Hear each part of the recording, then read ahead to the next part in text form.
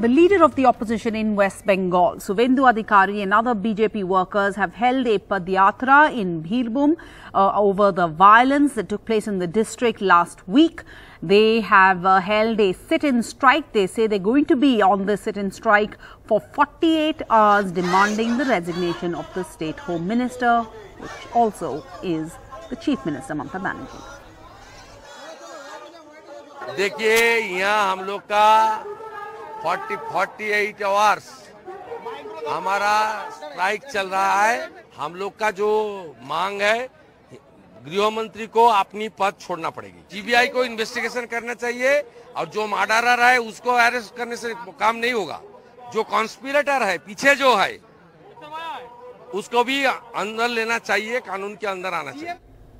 And NDTV Saurav Gupta is on the ground there in Birbhum. So Saurav, we know that a team of the CBI has reached this district. They've begun their investigation into the violence that claimed 8 lives earlier this week, but the opposition keeping up the pressure.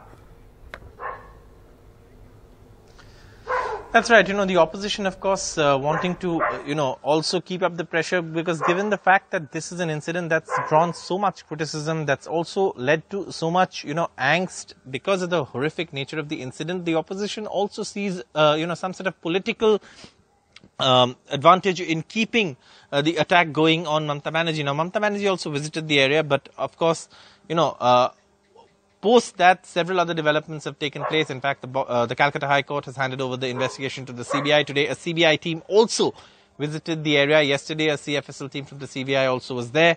Today, the CBI team that reached, the district yesterday after the Calcutta High Court order went to the spot and, did a survey of the property. But obviously, the investigation will take some time.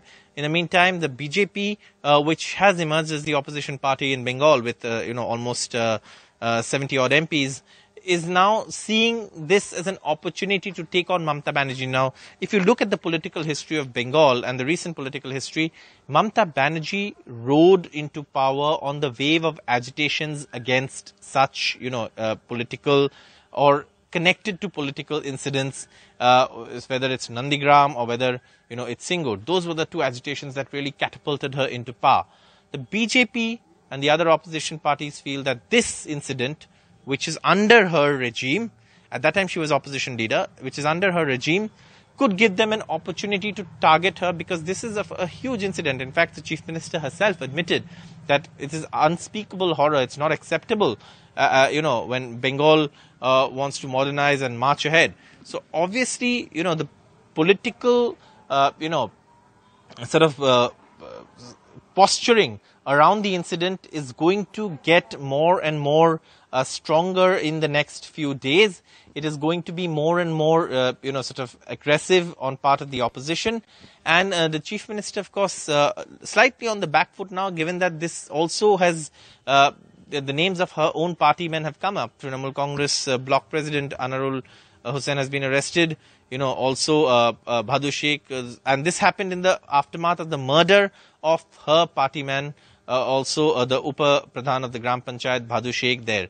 And there is also a rivalry between the two groups that seem to be involved in each of these, or at least suspected to be, behind this crime. And that is why this is, of course, an incident which it has many layers to it.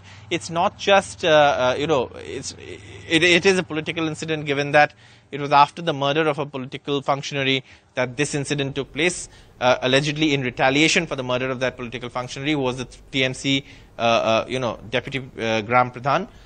But beyond that, there has been rivalry, and a BJP fact-finding team also visited, and they alleged that, this rivalry that has been growing between the two groups that erupted in this violence was actually over division of illegal earnings.